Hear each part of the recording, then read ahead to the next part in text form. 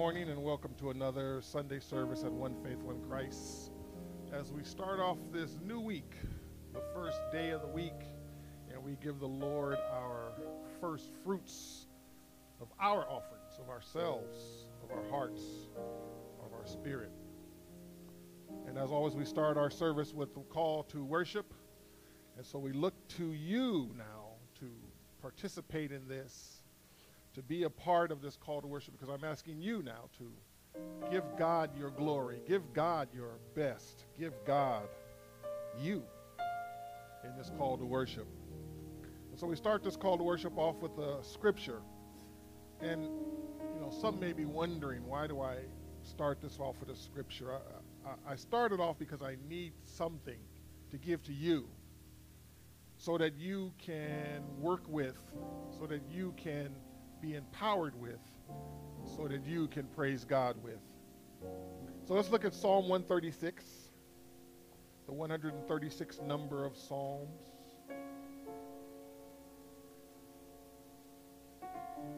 Oh, give thanks to the Lord, for he is good, for his mercy endures forever. Oh, give thanks to the God of gods, for his mercy endures forever. Oh, give thanks to the Lord of lords, for his mercy endures forever. And let us do that through our praise and worship this morning, to give thanks to the Lord for that mercy that endures, for that mercy that allows us not to be cut down in our indiscretions, not to be cut down in our iniquities, but allows us to live another day as we journey toward righteousness in Christ Jesus. Praise the Lord, everyone. Feel free to clap with us and lift your hands as we worship him today. Thank you, Lord.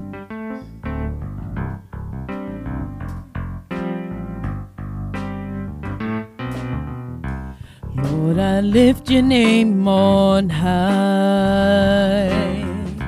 Lord, I love to sing your praises. I'm so glad you're in my life. I'm so glad you came to save us. Lord, I lift your name on high. Lord, I love to sing your praises. I'm so glad you're in my life. I'm so glad you came to save us. You came from heaven to earth to show the way, from the earth to the cross, my debt to pay. From the cross to the grave, from the grave to the sky, Lord, I lift your name on high. Let's sing, Lord, I lift. Lord, I lift your name on high. Lord, I love to sing your praises. And I'm so glad you're in my life. I'm so glad you came to save us. You came from heaven to earth to show the way, from the earth to the cross, my debt to pay. From the cross to the grave, from the grave to the sky, Lord, I lift your name on high. You came from heaven to earth to show the way, from the earth to the cross, my debt to pay. From the cross to the grave, from the grave to the sky, Lord, I lift your name on high. You came from heaven to earth to show the way, from the earth to the cross, my debt to pay. From the cross to the grave, from the grave to the sky, Lord, I lift your name on high. Lord, I lift your name on high. Lord, I lift your name on high. Thank you, Lord. We lift you up this morning, and we worship you in spirit and in truth. Thank you, Lord.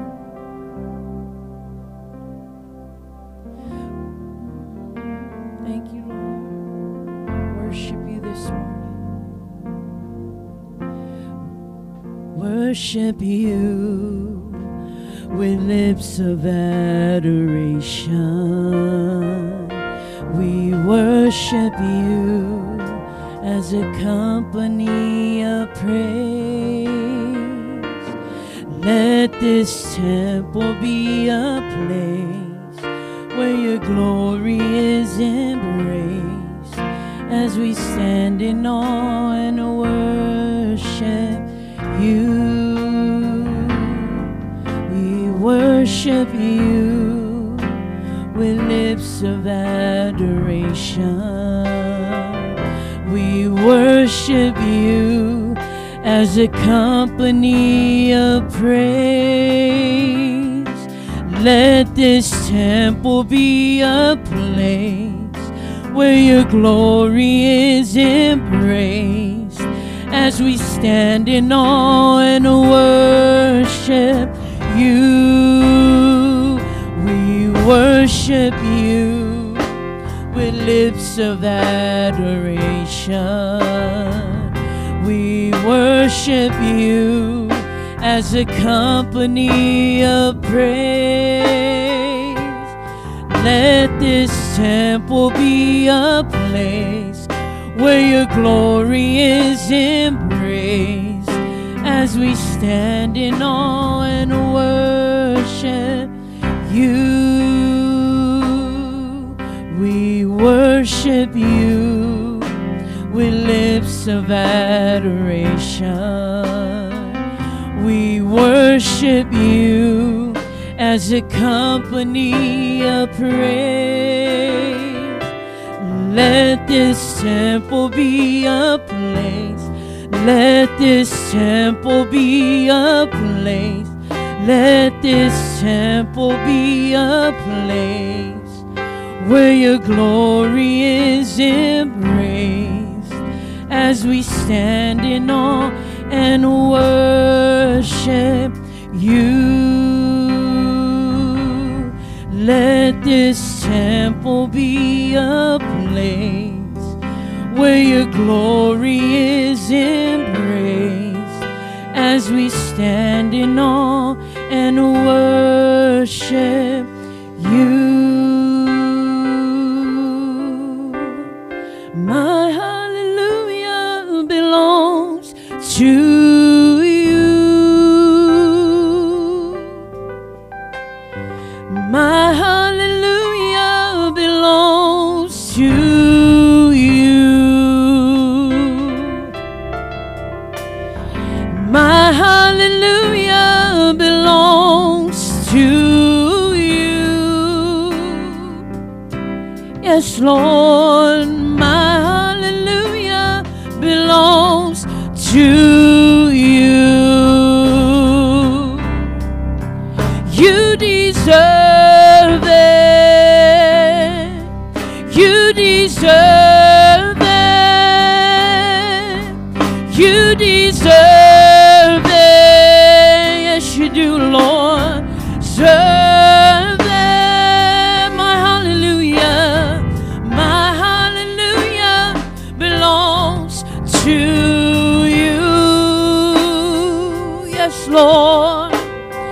My hallelujah belongs to you. All of the glory, all of the glory belongs to you and only you, Lord. Yes, Lord, all of the glory belongs to you. Come on, lift your hands today. You deserve it. You deserve it. You deserve it. You deserve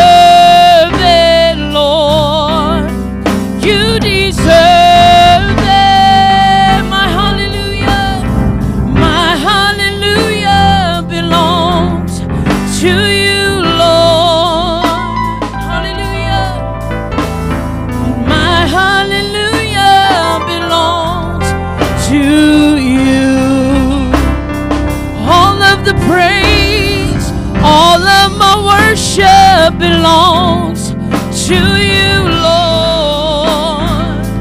Hallelujah. And all of the worship belongs to you. Let's tell them you deserve it. You deserve it. You deserve it. You deserve it. You deserve it. Hallelujah. Hallelujah. Hallelujah. We sing hallelujah. All the glory. We give you all the honor and all the praise. You deserve it. You deserve it. You deserve it. You deserve it, Lord. You deserve it. You deserve it. You deserve it. You deserve it, Lord. You deserve it. You deserve it. You deserve it. My hallelujah belongs to you. My hallelujah belongs to you.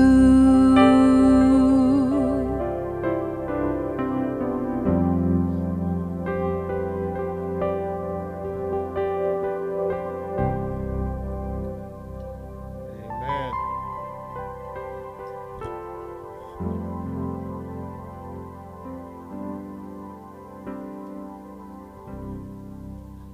Continuing on in our call to worship, we have a scripture, another scripture. And this will just continues to lead us into that praise and worship. It continues to hold us up in that praise and worship.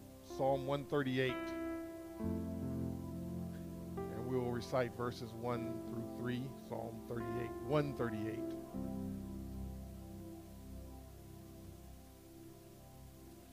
I will praise you with my whole heart. Before the gods, I will sing praises to you. I will worship toward your holy temple and praise your name for your loving kindness and your truth, for you have magnified your word above all your name. In the day when I cried out, you answered me and made me bold with strength in my soul. So, Father, we just continue to ask for that boldness, that strength to carry us through any and all things in our day. And, Father, forgive us for any transgressions we've done, Father God, before you. Help us, Father God, be washed clean in the blood of Lord Jesus today. Help us, Heavenly Father, rise above the sins that we have committed and become, Heavenly Father, greater than those which try to anchor us down and hold us down, Father God. So, Father God, cleanse us and keep us, Heavenly Father, as we continue to need you and want you and have you to work upon our lives to change us, to alter us, to transform us, Lord. So, Father, we can come to you, Heavenly Father, with humble heart, Lord. And, Father God, although I'm standing in my heart, I'm on my knees before you, Heavenly Father, looking to you, Lord God, for all of the blessings I need today, all of the protections I need today, all of the grace that I need today, and definitely the mercy that you bestow upon me today.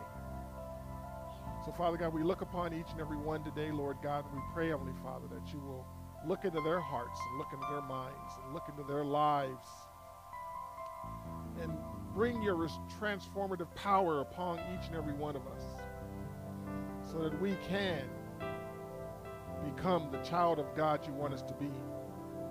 So, Father, help us, Heavenly Father, through our sicknesses, those who are suffering through any kind of illness, Lord. We pray that you will look into them and help them, Heavenly Father, to overcome it to get beyond it. You built this body. You created this body. You know every single molecule and atom that makes this body function and work.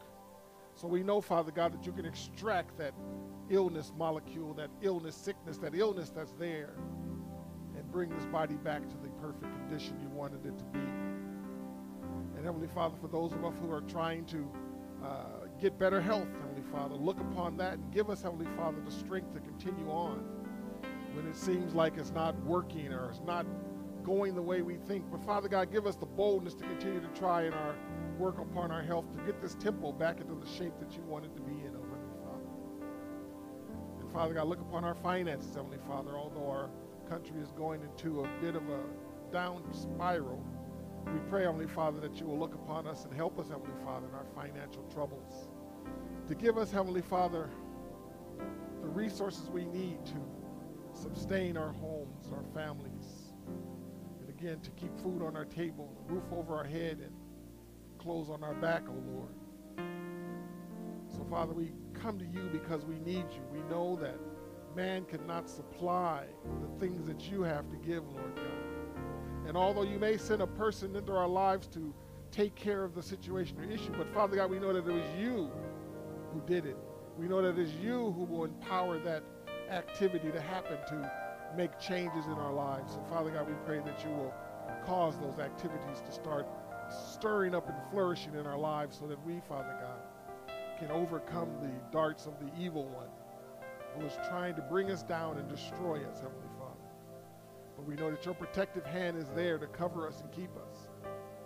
So through it all, through the sicknesses, through the financial problems, through the mental problems, the emotional problems, Father, we know that you can heal. We know that you can change. We know that you can fix families and alter that which is broken, Heavenly Father. So look into those homes that are have issues in their family life. We pray, Father God, that you will mend those problems in their lives and help those husbands and wives reconsider decisions of divorce and move away from separation and allow them, Father God, to have compromise in their relationship so that the two can work together, Lord God, and allow them to have compassion for one another so that they may continue to do the work that you call them to do and be the family that you want them to be.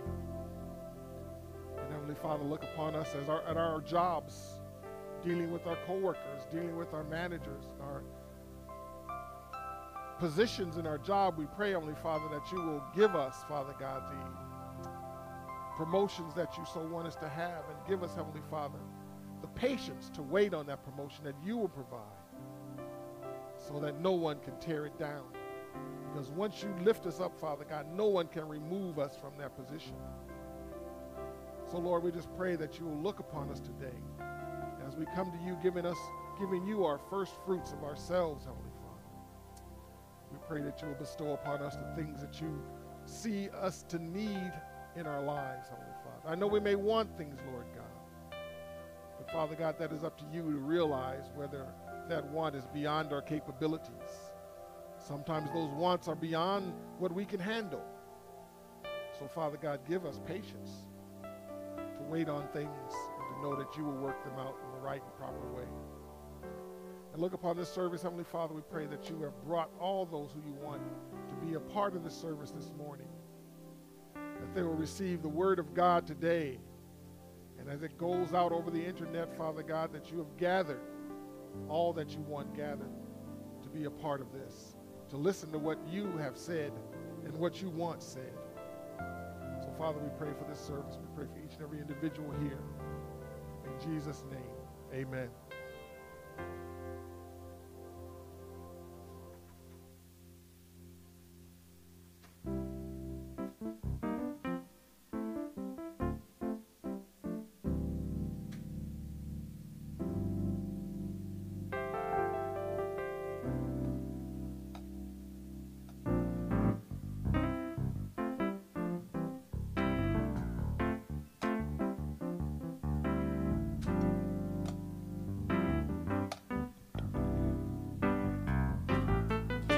Jesus, we're depending on you. Oh, Oh, Jesus, we're depending on you.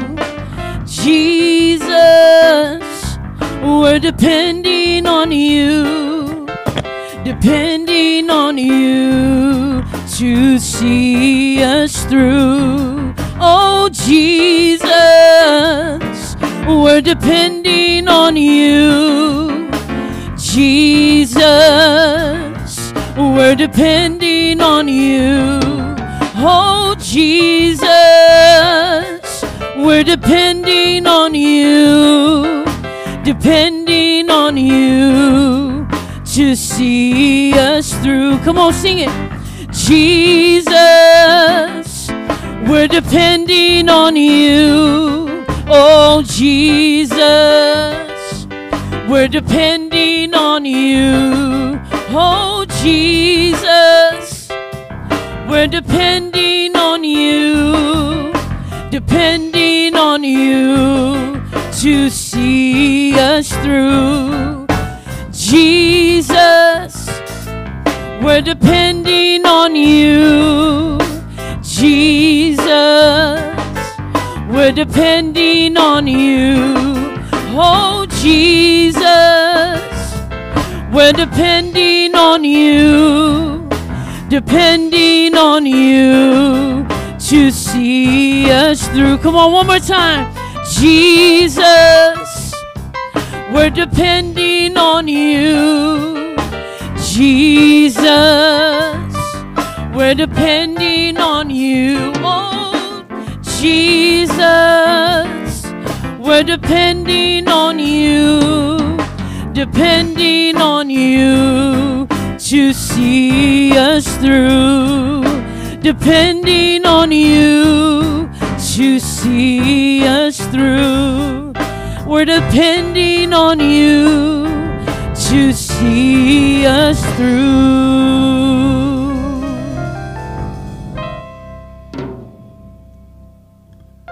All right. So now we come to our tithes and offerings.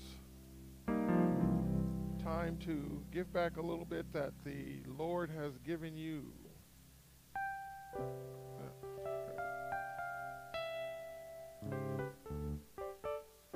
So if you're here in the sanctuary, you can come up anytime you want and put it in the offering plates.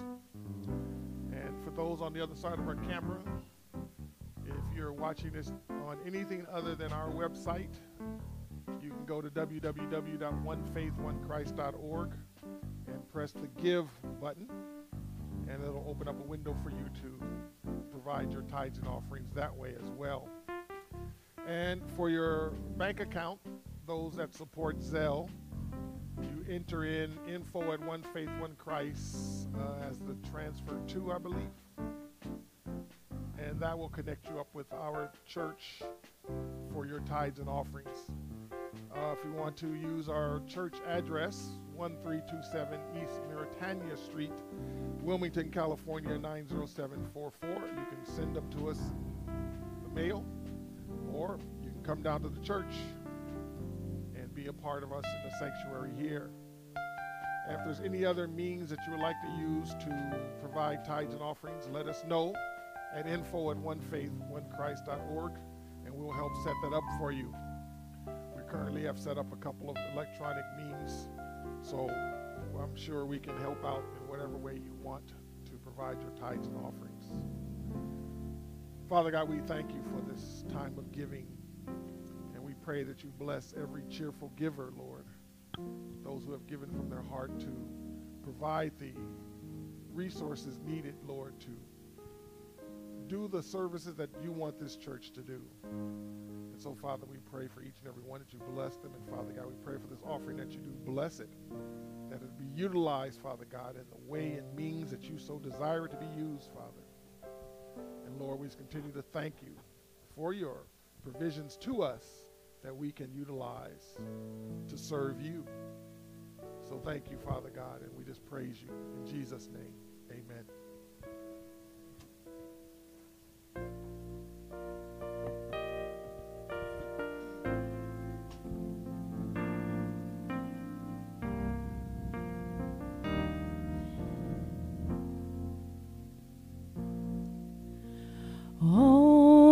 to Jesus I surrender, all to Him I freely give. I will ever love and trust Him, in His presence daily live. I surrender all. I surrender all to Thee, my blessed Savior. I surrender all to Jesus I surrender. Make me Savior wholly Thine. Let me feel Thy Holy Spirit, truly knowing that Thou art mine. And I surrender all. And I surrender all to Thee, my blessed Savior. I surrender all. And I surrender all. I surrender all. And all to Thee, my blessed Savior, I surrender all to Thee, all to Thee, my blessed Savior, I surrender all. And all to Thee, my blessed Savior, I surrender all.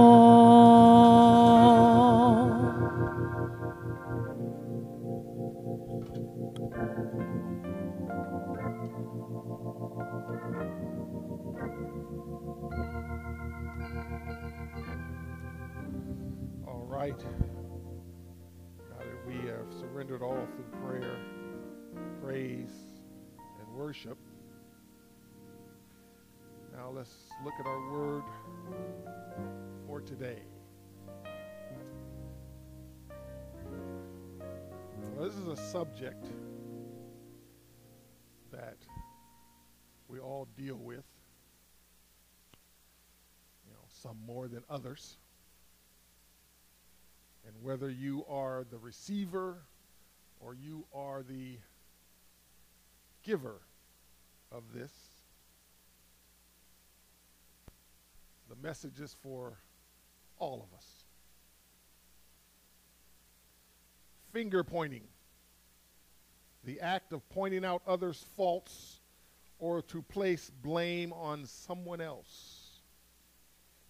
This is nothing new to our society, and started out in the Garden of Eden, where Eve blamed the snake for tricking her. Then Adam blamed God for giving her the woman who caused him to disobey God. Finger pointing goes by another term that I learned from my mother. It's also known as the blame game. I remember this term when I tried to blame someone else for something I clearly did. But she looked me squarely in the face and she told me that we are not going to play the blame game here. At that time, I was not thinking that it was a game, because for me it was life or death, because my mom didn't play. Now, as I mentioned a little bit, the blame game started back at the beginning of time, and to date, we have all played it. Admittedly, some of us play it a lot more than others. Some of us do it or did it for personal deflection to save your own skin. And some do it or did it for fun, just to get someone else in trouble. The point is that it involved blaming everything and everyone else for what is transpiring in your life. We want to point fingers. We want to ensure that I don't get in trouble. Even if I did whatever it is I did, someone else has got to shoulder the blame for this so that I don't get in trouble. Now, God has a very interesting perspective on all of this in the Word of God, because he makes it very clear to us that he doesn't like finger pointing. And just like my mom, he doesn't play. And he does not deal with the blame game, because he just promises to hold every single one of us accountable for our own life choices and decisions. We are held accountable for what we do. You're not going to be able to get to heaven and say, oh, if it wasn't for my mom, it wasn't for my sister, it wasn't for my husband, my wife, Lord, I would have done better. God's going to look at him and says, you could have done better. You had a choice. Regardless of what they did or what they said, you had a choice. And so you can't blame them for the choice you made. So let's look at Ezekiel chapter 18. And we'll look at verses 1 through 4 and see what God says about finger pointing, the blame game. Ezekiel 18, verses 1 through 4. The word of the Lord came to me again, saying, what do you mean when you use this proverb concerning the land of Israel, saying, the fathers have eaten sour grapes, and the children's teeth are set on edge? As I live, says the Lord God, you shall no longer use this proverb in Israel. Behold, all souls are mine. The soul of the Father as well as the soul of the Son is mine. The soul who sins shall die. Now, as I said, the Word of God is always interesting to me. It covers everything under the sun, including that of the blame game, finger pointing. And he likens this to sour grapes. He uses the proverb sour grapes. My fathers have eaten sour grapes, and therefore my teeth hurt. That's pretty much what the proverb is saying. So the writer of this, Ezekiel, he's a prophet, and a prophet is someone who hears from God and then is responsible to relay that message to a person or persons God directs him to do. So in our scripture, Ezekiel makes it clear that this is a message from God directed to the children of Israel and us, because God wants us to read his word, right? So when we read this word, we cannot discount it that said, oh, it was only for them. God just says you will not use that proverb in Israel. So he's just saying that proverb is no longer valid. So in this message, God points out a proverb that was used and is still being used today. The fathers have eaten sour grapes, and the children's teeth are set on edge. And this is what they were saying. Our parents and our forefathers have done wrong, and now we are the ones who are made to pay. It's someone else's fault. Everyone else has done this to me. Life just isn't fair, and why should I be made to pay for someone else's mistakes? This is finger pointing at its best. The blame game played right. Someone else has done wrong, and now I am made to suffer for it.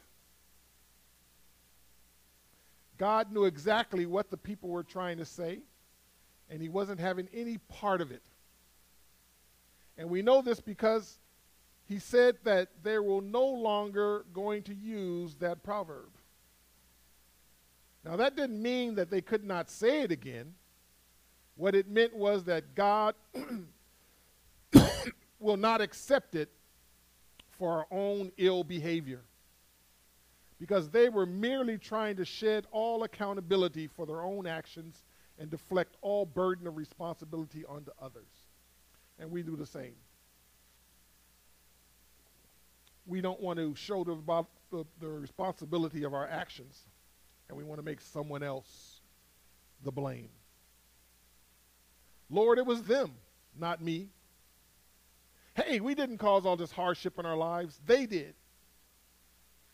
Our fathers are the ones who ate sour grapes, and now our teeth are set on edge. It's not fair that we have been left with this sour taste in our mouths.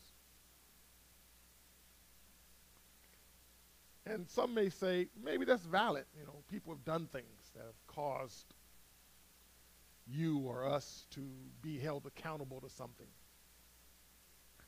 Most cases, that's not true.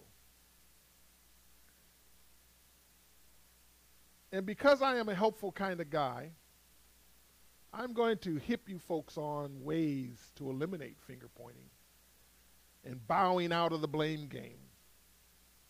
Because God is going to hit home several very hard truths. And these truths we need to know and understand all the same. So I'm going to give you some very hard truths. And here's the first one. Take responsibility for your actions. Truth number one. Take responsibility for your actions. Have you ever met someone with this kind of mentality? I am not responsible for my life because they are the ones who have done this to me. I mean, clearly, it is everybody else's fault, and the blame should be leveled at them accordingly. Have you met someone like that? That no matter what, I'm going to blame someone else for what's happening in my life. Often, people who see things this way have a very warped and twisted view of reality. For example, you may have seen a TV show or a movie where the criminal does something, and say he has a brother or a cousin, they're working together and they do something, and the cousin or brother gets killed in the course of that activity. And they take some hostages. And then they tell the police negotiator, he says, because you guys killed my brother, you guys now, the blood on these people are on your hands now. And I've always looked at that and thought, dude, if you and your cousin never tried to rob that place, then nobody's blood would have been shed, and now you can't put blame on someone else because of what you did. And even though you may see that in a movie or TV, it has actually happened in real life because they've taken that from real life. People have done bad things. And then when they get caught, oh, whatever happens next, it's on your hands. Again, finger pointing and blame game, all done well here. And also, don't assume to take responsibility for everyone else, because at the end of the day, you can only be responsible for you. And look, God knows exactly what's going on. Nothing gets by him. He knows our hearts, and he knows exactly who to blame. So regardless of what you say, regardless of who you point fingers at, God is already squarely looking at you. God just keeps it real, and he makes it simple for all of us. He says, you take responsibility for your actions, your choices, and your life. And I will take responsibility for everyone and everything else. So in verse 3 of our opening scripture, God says that you will not use that proverb anymore. In essence, what God is saying is enough excuses. You don't get to play the blame game with me because I know what's what and who's who. God then puts it bluntly in verse 4. The soul who sins shall die. Very blunt. I don't care who you point fingers at. God says, I see you. I see what you've done. And when I look at that verse, I see the scariest period at the end of that sentence. The soul who sins shall die, period. That is the scariest period I've ever seen.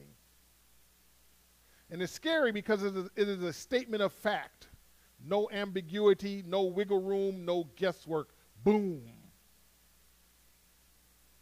He knows you, and he will deal with you. In other words, those who are to be blamed will be judged. So there is no point in blaming others because God knows what you did, and when you take responsibility, you have the opportunity for forgiveness. So when we humble ourselves and take responsibility for our actions, we have the opportunity to be forgiven of them. But as long as we hold on to that and keep pointing fingers at someone else, we'll never be forgiven because we'll never ask for forgiveness because I didn't do it. Wasn't me. Dude over there did it. So let's look at truth number 2. Understand this. Truth number 2. We are all guilty. God says from the very beginning, we're all guilty. Now here's a truth that most of us find hard to swallow. Because I'm a good person. The things I've done are not as bad as what you did or do. So again, point the finger. My guilt isn't as bad as yours, so that means I must not be that guilty. Honestly, it really bothers me when people finger point at others' faults so that their faults don't seem so bad. I've known some people who, when caught in something, they go, well, hey, what about such and such? They did whatever. It's like, okay, we'll deal with you. And now that you let me know about them, we'll deal with them later.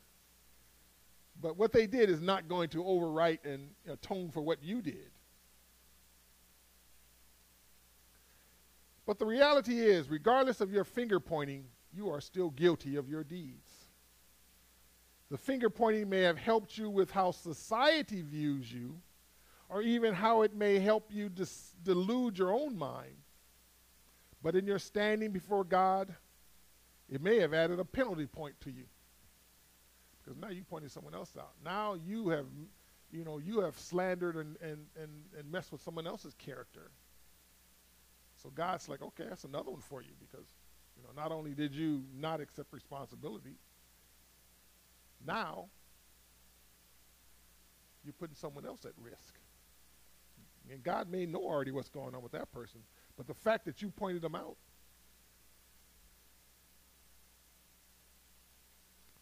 then I wonder if that phrase works with God. Snitches get stitches.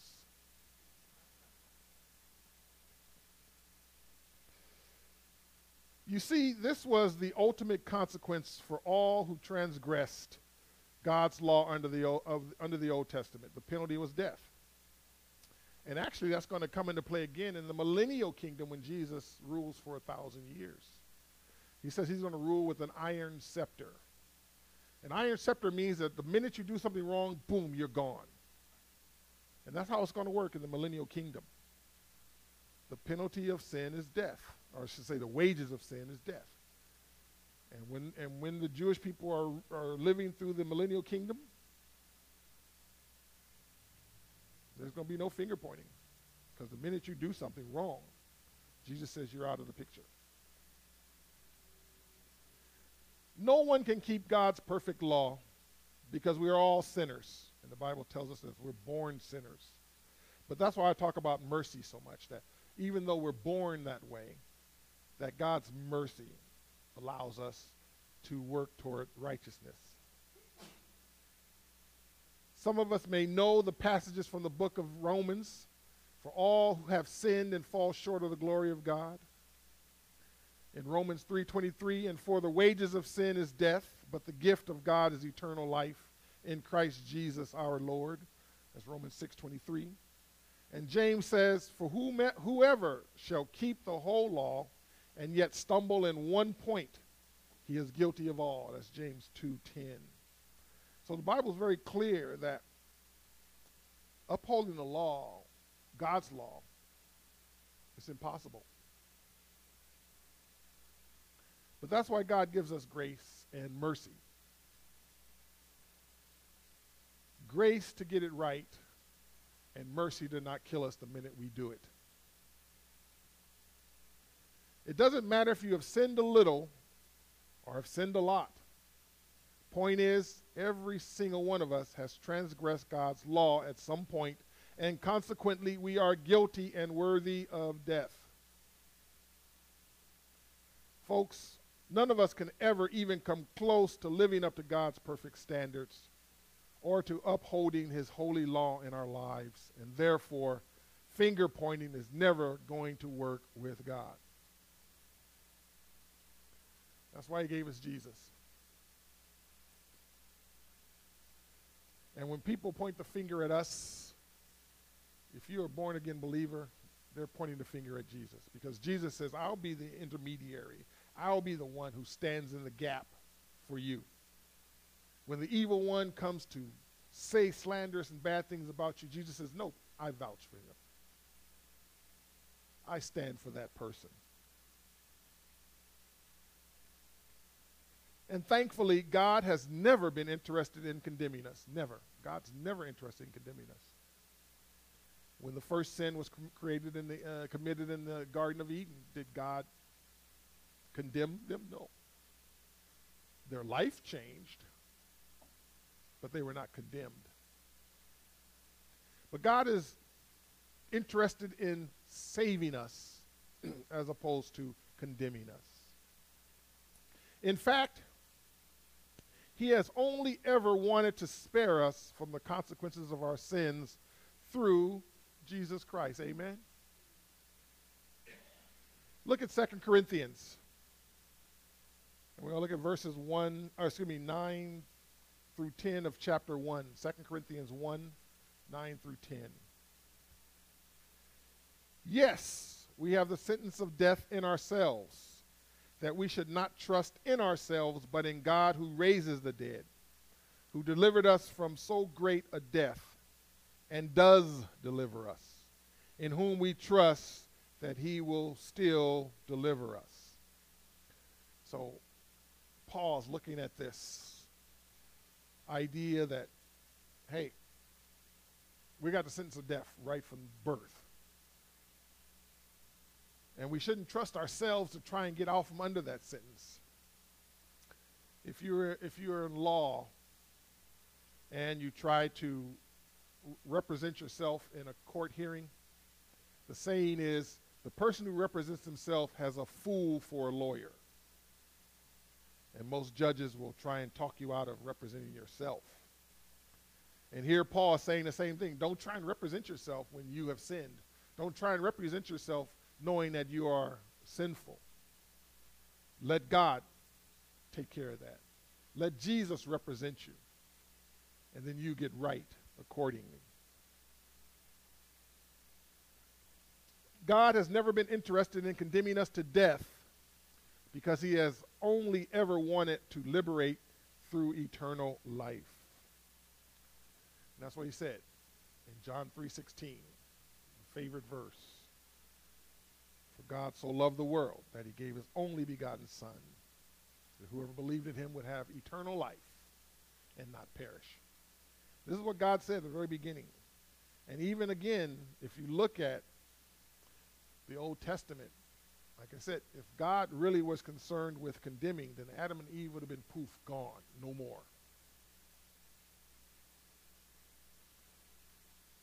So the third truth,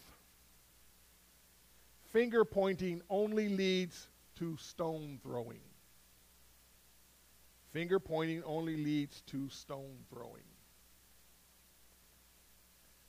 Now, here's the third hard-hit truth we need to acknowledge today. Because stone throwing never has a good outcome. When you throw stones, somebody gets hurt, something gets broken. But when we're looking at this stone throwing, we're talking about people being killed. In fact, under the Old Testament law, those that were blamed and found guilty were stoned to death. That was the Old Testament law. For anyone found guilty was stoned to death. When God gave the law to honor the Sabbath, the seventh day, there was a man who was going out to gather wood on that seventh day. God said, do no work. Don't even kindle a fire. And so people found him, and they found him doing this. And they went to Moses, and they asked Moses, what do we do with this man? So Moses went to God, and God said, stone him. So the Old Testament law is very harsh.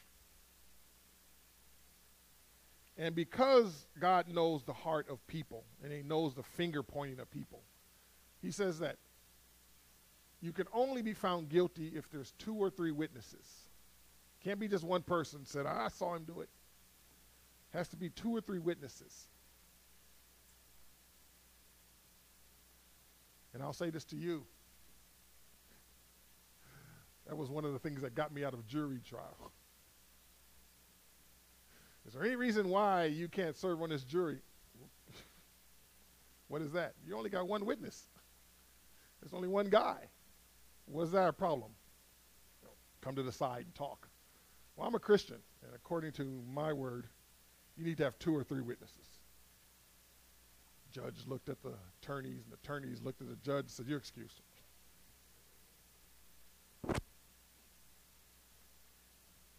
But again, the Old Testament law demanded death by stoning. So finger pointing only leads to stone throwing. Now, sin always has consequences, and God judges sin. But his desire has never been to condemn, like I said before.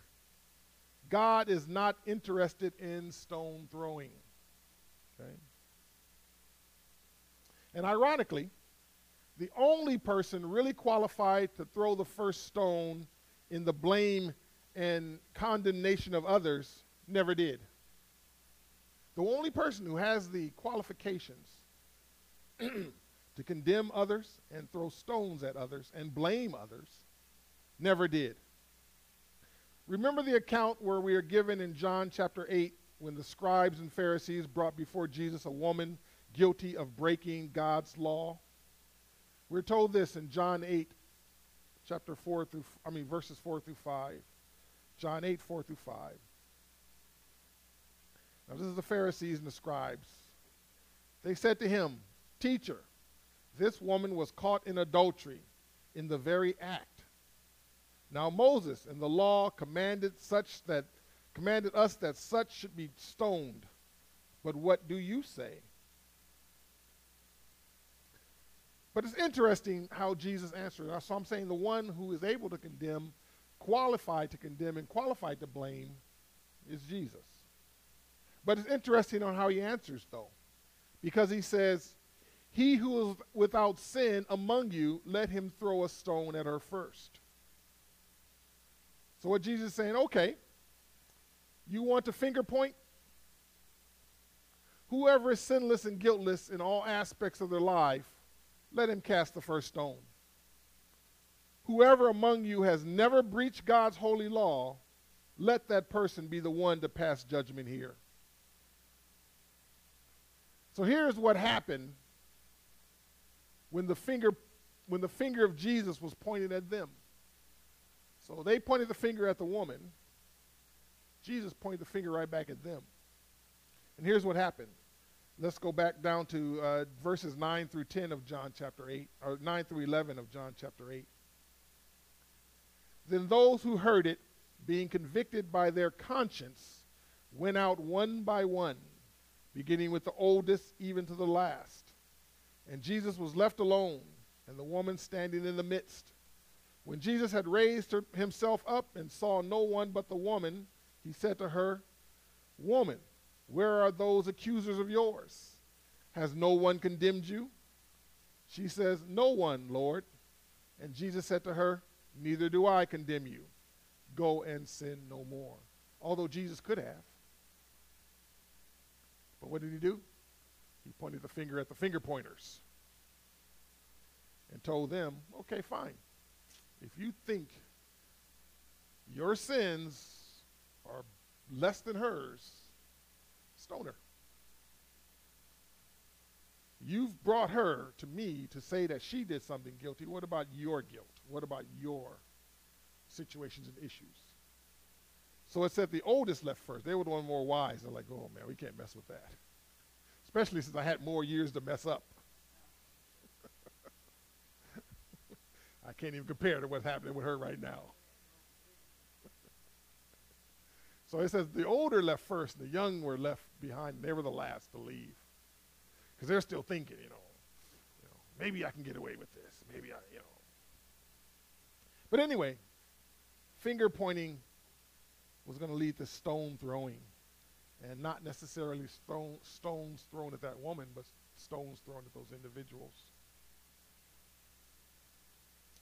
So again, notice how Jesus puts all the onus back onto the individuals for their own conduct. Look at yourself before you start judging her.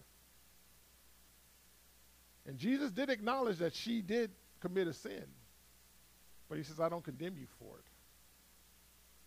Although they pointed the finger at you and brought you here, they got their own sins to deal with. They got their own issues to deal with. And so he says, I don't condemn you either, but don't sin anymore. So Jesus sought to hold them responsible for their own actions and decisions, not hers. You see, Jesus has never been interested in the blame game, just as he is not particularly interested in our condemnation of others. So he doesn't care about our condemnation of others. Again, that's finger pointing. He doesn't like that. He is interested in what we do with our lives individually. And he does not need us to help him figure out who is to blame. He doesn't need us. He already knows. And like I said, because you want to blame someone else, you've now added a tick mark to your little set of sins. The fourth truth, you will be judged. The Bible is very clear. At the end of it all, we will be judged. So knowing that what you've done on this planet before you expire, you will be judged for. And these truths are getting harder and harder, right? Aren't they? Now that I know I'm going to be judged, man, this is a little tougher now. Luckily, we are at the last truth for today. Not really. There's one more. So far, God says, take responsibility for your actions because we are all guilty. And your finger pointing only leads to stone throwing, with the conclusion to all of it being that you will be judged for your actions, regardless of how many times you try to absolve yourself of your sinful activities by pointing at someone else. God says, I know. You may have pointed, I don't know how many times, at someone else's fault, but yours still remain. They didn't wash away when you pointed to someone else. So back to our opening scripture. The soul who sins shall die. In other words, in God's eyes, the person who sins are ultimately the person who will bear the responsibility of that sin, regardless of your finger pointing. Case in point, you are accountable and you are responsible for the way you live your life. Not everybody else. Not your parents, not your forefathers, not your friends, not your family, not your husband, not your wife, not your children. You are responsible. And although I led with verses 1 through 4 in Ezekiel throughout the book of Ezekiel, throughout that chapter 18, God makes this one point painstakingly clear. We are the ones responsible and accountable for our own lives, just as everyone else will be held responsible for theirs. So don't think God has singled you out. No, everybody's singled out. God deals with us individually, okay? You're not going to go up there in a group and, before we get there, oh, man, let's get our story straight. We got to tell God this. We got to make sure we got to dot our I's and cross our T's and make sure that, we're on one page here. We're responsible for our own lives, and everyone else is responsible for theirs. My mom made this point clear to me as well. No one can stop me from getting to where I need to be. And no one can make me do something I do not want to do. And so, there is no one to blame but myself when I don't make it, nor is there anyone else to blame when I decide to do something wrong just because you suggested it. Those things are on me and me only. And those things I will be judged for. Now, I know I mentioned my mom a lot. Very foundational woman in my life. Taught me a lot of things. And to teach me about these morals and these ethics. To realize that I tried to get out of trouble once because I was messing up in school. My freshman year of high school, I was screwing up. And I blame my friends. Mom, if you send me to another school, I'll be free of this and I'll start doing better. She's like, well, you just go to another school, find some more friends, and do the same stuff. Or worse. And she's like, prove to me now that you can that this can work. So I think at that point where I did change, I stopped hanging out with those friends. And when they did come around, I didn't listen to them anymore because I'm sorry. I really accepted their things that we did mischievously. It was fun. But then when it really came down to it, I have myself and myself only to blame. Okay? Since God will stand as supreme judge over all, there is really no need for blame. Can't blame anybody else. I don't care what you do. You can point fingers at everybody else that you want. But when you go to meet God, you want to tell God, hey, God, I pointed out all these people for you. He said, that's cool. But what about you? He says, I got a bone to pick with you. And it's not because someone else pointed the finger at you. Because I saw you. And it just boils down to just a pressing need for every man and woman to do what's right, knowing that we ourselves will one day be judged. And folks, I must tell you something. At the end of the day, the only finger pointing that will matter is the judgment that you receive from God. That's the only finger pointing that's going to matter. So when God points his finger at you, woe is me. Now, to kind of tie this up and show you that God really does not deal with the blame game, let's jump down to verse 20 of Ezekiel 18. So we look at Ezekiel 18, verse 20. And he starts it off with the same thing. The soul who sins shall die. And then he widens out. The son shall not bear the guilt of the father, nor the father bear the guilt of the son. The righteousness of the righteous shall be upon himself, and the wickedness of the wicked shall be upon himself. So again, God makes it very clear. It's you and you alone. Can't blame nobody else. Nobody else got anything to do with it. You did what you did because you wanted to do it. Regardless of if Junebug wanted you to go take somebody's bike. You didn't have to. Not that I did it. Actually, Junebug stole my bike.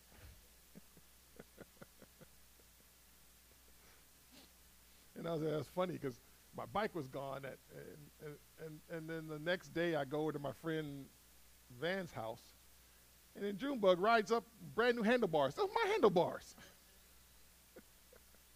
It's like, your bike didn't have those handlebars yesterday. Now today you got my handlebars. And later on they told me, yeah, we stole it. And Keith threw your frame on the roof on the house behind it. I was like, these are my friends, right? Well, these are the ones I separated from in freshman year of high school. Yeah, they were bad.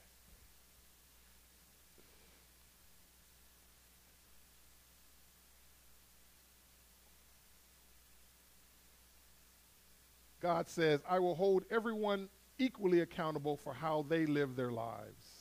And everyone will one day be judged accordingly by God. So there is no need for blame to be handed out by you. Now let's jump down to verse 25 of Ezekiel 18:25, Ezekiel. So as always, once you lay down the rules and the law, they say this, yet you say, the way of the Lord is not fair. Hear now, O house of Israel, is it not my way which is fair, or your way which are not fair? So God says this, the problem here is not my inability to judge between right and wrong, it's yours. So God points a finger at you now. He says, not my problem that I can't judge fairly. And God says, you think you are qualified to condemn others before me? All you want to do is blame your own life circumstances on everyone else, really. Sounds like a bunch of sour grapes to me. And you're the one choosing to eat them. So again, sour grapes may come to your table, but you don't have to eat them. As I live, says the Lord God, you shall no longer use this proverb in Israel. God says to cut it out and stop finger pointing. Take responsibility for your actions and don't play the blame game with me. Because one day, too, you will be judged. So although I said the fourth one was the last, here's the one big one. Okay? It's a solid biblical truth. All right? Folks, we need to understand that these scriptures from Ezekiel 18 are not some obscure truth that is only seen in the Bible once. Some have poked at this and said, oh, that scripture only happened once, it can't be that valid. So much so that God wants us to understand our individual accountability and how he's going to look at us individually. He has it littered throughout the Bible.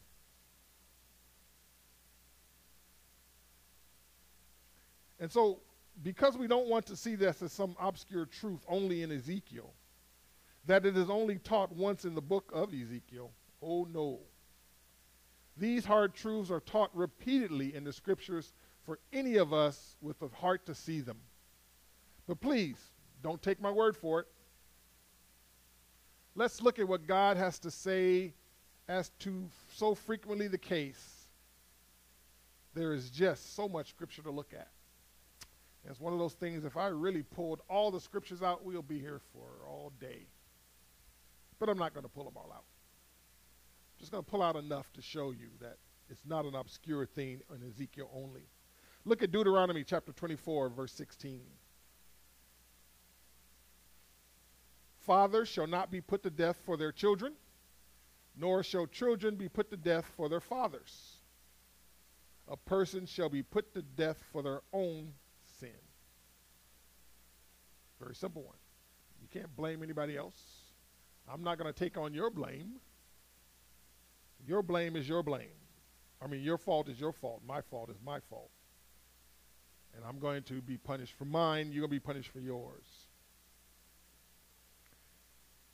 the theme throughout this message, you're accountable and responsible for your own life and actions. And your finger pointing will not alter the life of another before God and will not alter yours before God as well. You will not be held accountable for what other people do or say about you. You will be held accountable for what you do. Right? The following is a scripture that illustrates the concept of owning up to one's mistake. So I had to throw in a one that where somebody in the Bible actually owned up to their own mistake. And it's actually by a man who did nothing wrong. And this particular person had to sit through the finger pointing of his friends telling him, you must be sinful. Otherwise, the stuff that happened to you wouldn't have happened. You must be sinful. You must have done some horrible stuff. And this person owned up to it. Let's look at Job 19, verse 4. And if indeed I have erred, my error remains with me. So first of all, he's saying, your finger pointing, I don't believe what you're saying anyway. And if I did err, that's mine. I got that. And I'll deal with God. And Job says, look, if I have got some things wrong, then that error rests with me and me alone, not anyone else. So we need to take ownership of our actions just like that. Because it is about you and what you've done and not what anybody else has done. I'll tell you this. And sometimes, typically in the morning I go to the bank and get some money for payroll and things. I will see people parked in the handicap spot and they don't have a handicap placard or a sticker. I want to blame them. I want to call the police on them. I want to take a picture. I want to do all these things. Like, you know what? They're going to get their due justice, so let me leave that alone. And that's why, that kind of thing, I take ownership of my own self. That day, if I stupidly park in a handicapped spot, oh, wait a minute. I was going to judge others, but here I am. I haven't done it, but I'm just saying. So, we're going to be judged for what we have done, and so we can't finger point others. There will not be a chance for you to huddle together with others to get your stories right, like I said before. Because every one of us is going to give account of himself to God. You're not going to give an account of everyone else or for someone else. It's about you and what you've done. So if you lay off the finger pointing, if you lay off the blame game, then you can spend that time working on you, getting you right, getting you correct. And I'll say this, and I've said it many times. If someone does point the finger at me and says something about me, I just tell them thank you. Because now I have something else that I know I need to get right. And then a little side note, it just feels good to know that they lost. It kind of makes you a little giddy that what they tried to do just failed miserably. And I was righteous doing the whole thing. So I just tell them, thank you for that. Now I'll fix it. So from this day forward, let us all learn to live our lives according to God's plan and purpose without sour grapes. And just say no to the blame game. Just say no to the blame game. And like I said, be able to accept it and say, oh, thank you for that. And I'm not going to blame you for anything either. So, the way that we need to tackle this, I've given you all of that, but sometimes it's hard. But thankfully we have Christ Jesus who can help us because He sends the Holy Spirit who gives us guidance and gives us correction. When we want to play the blame game, the Holy Spirit will say, no, I don't think so. Rethink that. And so we need to know that Jesus Christ will send us the Comforter. But he will only send it to us if we believe in him. And so we need to realize and understand that the belief in Jesus Christ is not just a mental knowledge of him. To not say, oh, I know that guy. I know him. But I don't follow him. I know him. We need to follow him. And he says the way to follow him is to realize that his death, his burial, his resurrection, and his ascension into heaven were all real. And we have to accept that. And in accepting that, we believe upon Jesus Christ. Because in believing that, we believe that those four things that happened brought upon us salvation. Where finger pointing means nothing. Like I said, sticks and stones may break my bones, but words will never hurt me. Jesus Christ says, through you, through him, there's strength. Through him, the words bounce off.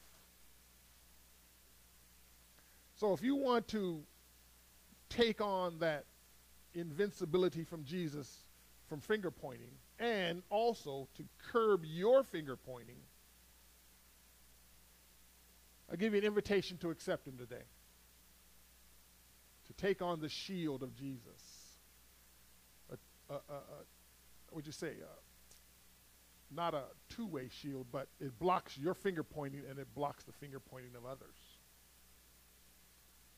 So if you want to accept Christ Jesus today, first realize that he died for you. He went to the cross for you. And I'll lead you in a prayer of acceptance. And once you've accepted Jesus, then you're on your road to salvation. And he says, you work that out between you and him. We're here to help you in a way, but you need to first start by accepting Christ Jesus. So if you want to accept him, we're going to lead you in this prayer.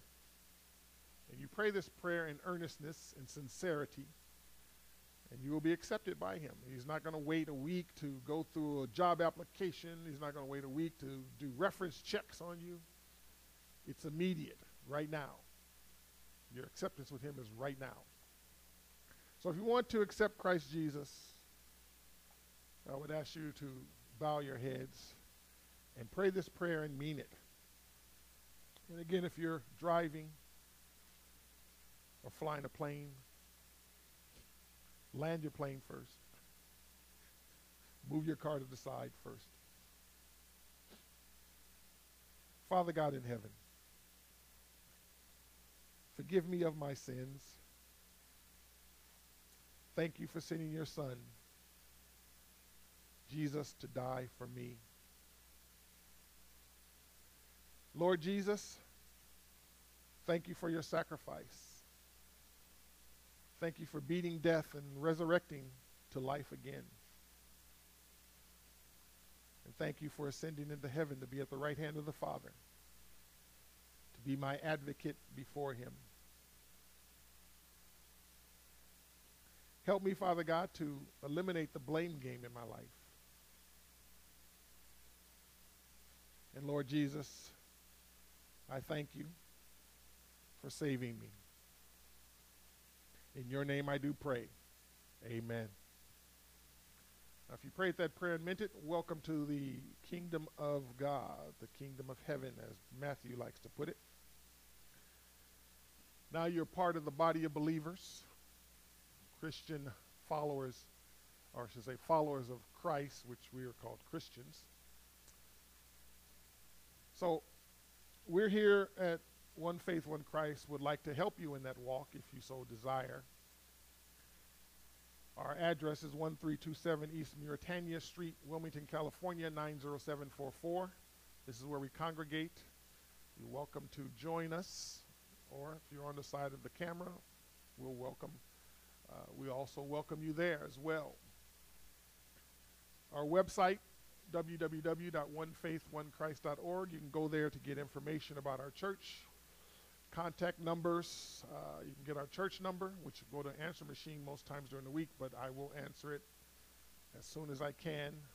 And also have my cell number, which you are welcome to call, and we can handle whatever situation you have. And just to know that we have resources here, Bibles you may want. If you want a Bible, we'll send you a Bible. Just let us know at info@onefaith1christ.org. That's our email address. Let us know if you have any needs that we can try and help. Just let us know at that email address, or send us a letter at the church address. We want to help you in your walk, so whatever we can do and whatever means that you want to get to us, call me, email, or come to the church or send a letter to the church. We want to ensure that your walk with Christ is proceeding along, okay? And to that end, we want to assure you that we can provide you with Bible study. We have Bible studies on Wednesdays and Fridays at 7 p.m. Pacific Standard Time. They're hosted through Zoom, so if you want to be a part of our Bible studies, send an email at info@onefaith1christ and let me know so I can send you the link. And just so everybody knows, again, I used to send the link out every 30 minutes before the study, but since it's the same link, it never changes. I'm not sending that email anymore. And if you don't have that link, email me at info@onefaith1christ.org and I'll send it to you. So please, everyone else, bookmark it so that it's there for you to utilize come those nights of study for Wednesdays and Friday nights. Wednesdays we're studying Matthew. Fridays we're studying Numbers. And the numbers are getting interesting. As I told the study in Numbers, people are going to start dying. That's usually the draw. It's like, oh, people dying. Because we're all morbid. We want to see. As we're driving along the highway, we got to look at that accident. Oh. So again, the point is, we want to study the Bible together. And so, join us on our Bible studies Wednesdays or Fridays, either one or both. And then on that end too, you need to start talking with Jesus. You need to have a little talk with him. So our prayer meetings are one avenue that we have on Thursday nights at 7 p.m. Pacific Daylight Time. And we get together as a group and pray, because he says when 2 or 3 are gathered together, there Jesus is in the midst. So we have a number of people who gather together and we pray, and that's on a phone line through a conference call. And if you're in the United States, that number is 657-390-4716. And if you want to tee up prayer requests, you can drop us an email at info@onefaith1christ.org, and we can tee up your prayer requests if you want. Or when you call in, you can let us know the prayer requests at that time, and you can either pray with us or just listen, and all is welcome to join us in prayer. And if you're outside of the United States, these are some of the countries we have right now. And I know for some of the countries they did ask for these, but I guess the timing as it worked out. See, right about Thursdays at 7 p.m., it's usually in the middle of their work day. And so if it works out for you, then we want to make sure that you're able, if you're in one of these countries, to be able to be a part of our prayer meetings. And so if you're from another country, drop us an email at info@onefaith1christ.org, and I'll send you a number to your country as well as an access code. So also, too, let me know if you're new and want to be a part of any of these numbers here. Send me an email at info@onefaith1christ.org so I can send you the access code so that you can join us in our prayer. And again, we are so thankful to have you with us, both in here in the church proper, as well as on the other side of these cameras.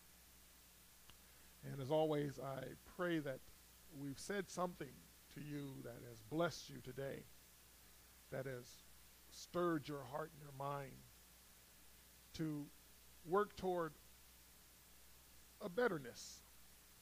Okay? And that's what we're trying to do here, to give the Word of God, because it is the spring of life. It is the wealth of information. And we want to make sure that we're giving that out to you free of charge.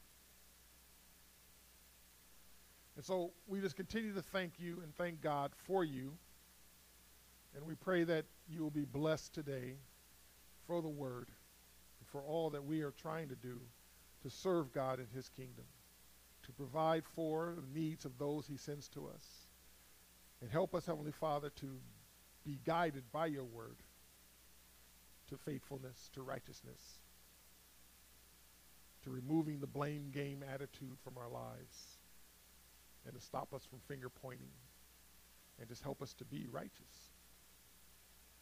And may the peace of God, which surpasses understanding, guard your hearts and minds through Christ Jesus, as we all sing together. Amen. God bless.